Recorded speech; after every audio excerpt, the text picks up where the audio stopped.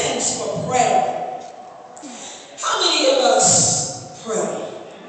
I mean, for real. Amen. Pray. Got a relationship with God. Amen. Where prayer is simply just having a conversation with God. That's right. Well, you don't have to use any fancy words, and you can just talk to God and be yourself. I know sometimes I just come to God and say, God, you know, I'm just feeling kind of down today. I feel like you're kind of tripping with me. That's right. That's it. And sometimes you just gotta do yourself and be honest sometimes. If you're just not feeling it. That's what happens when you have a friend. Jesus. Amen. God loves you and wants to hear from each and every one of you often. And not just when we need something. Amen. You know, we all have some friends that only call when they need something. All it is give it. Amen. We hate to see them coming. You Christian. But we hate to see them coming because they always want something, always pulling on us. But no, they also want to know, what can you pray for me? Do you have something to give me? But never ask you how you do. Amen. Well, I hope that's not the kind of relationship that we have with God.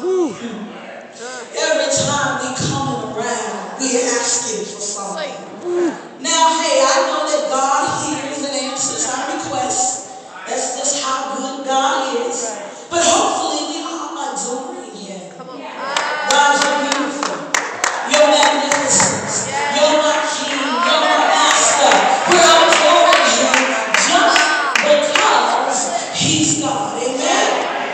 And hopefully we're thanking Him and we're praising Him. We're thanking Him for the air that we breathe. We're thanking Him that we have the strength within our bones. We're thanking Him for the little money we have. That's it.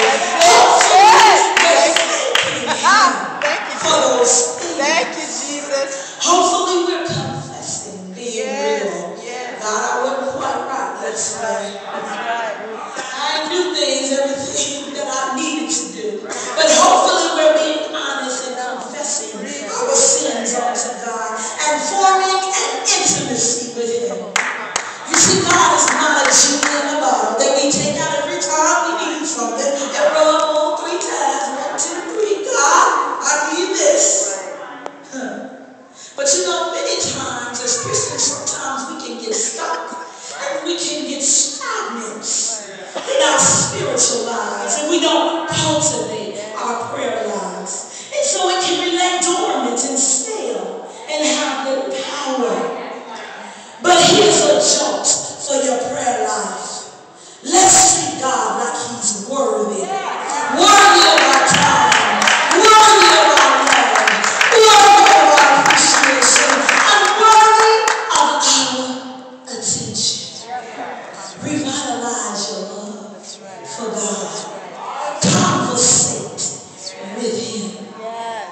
Conversate with Him. As we move on, we look at the letter R.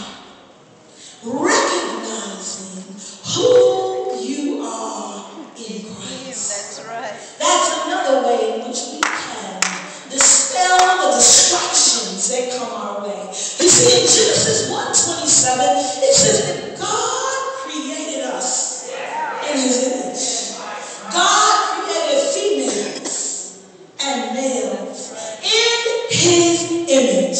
Do you know you look just like God? Amen. You look just like your Father. Amen. Amen. Do you know you look just like God? Amen. Pastor Jackson, do you know you look just like your Father God? Amen. Yes. You look like Him.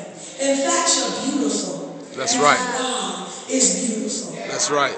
One of my favorite poems, which I'm sure some of you have heard, is the Hey Black Child, do you know who you are? Yeah. Do you know who you really are? Yeah. And so I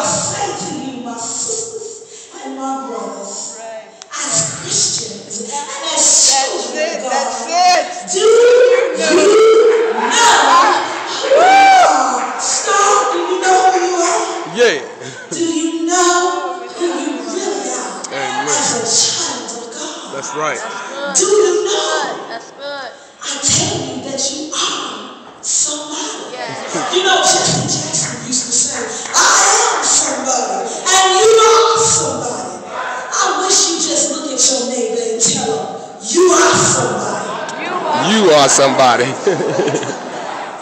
You are. Yeah, you are too. You see, throughout your life, people may have teased you. They may have said that you were too fat, Yep. too skinny, Yep.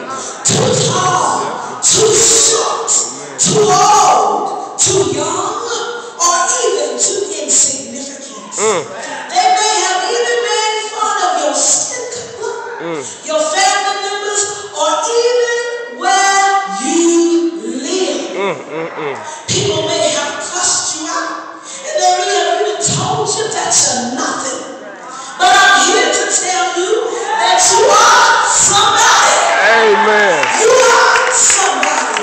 You see, when God made you, you beautiful creation, God threw away the mold. Amen. There is no one exactly like you. You are distinctively made and beautiful, fearfully and wonderfully.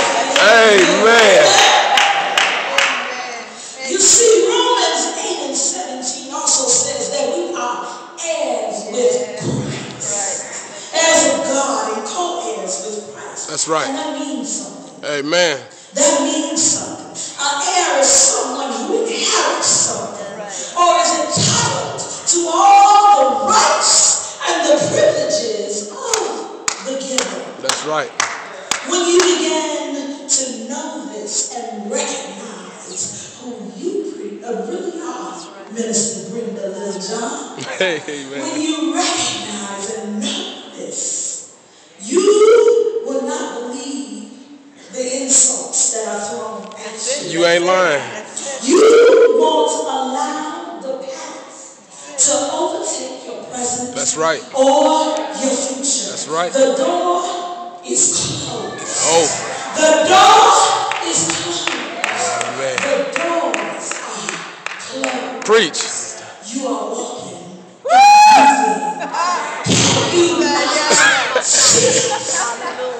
You are walking in a new thing. Yeah. Can you not see it, Shelley? We see it. You're walking in a new thing. Yeah. Can you not see it? Amen. Yes. Amen. Sister. You are God's child. That's right. And don't you forget it. Amen. Don't watch out distractions. Yeah. Because here we come. We know who we are in Christ. Amen. Another way in which we can ward off these distractions that may come at us on every avenue is to E for the word rest. Enjoy time alone with God. Amen. Many of you may have heard the scripture, Psalms 3, 6, and 10, which tells us to be still and to know that I am God. Amen. You know what? I challenge you just to be. Be distinctively who God created you to be. Amen. I challenge you to be still. To be still in a society that constantly tells us to be busy. That's right. Come on. That constantly throws Come on. distractions. Come on. I challenge you Yeah. Yeah. to be. Still. To be. To be silent. Yes. Our culture tells us not to be silent, but God lives in silence.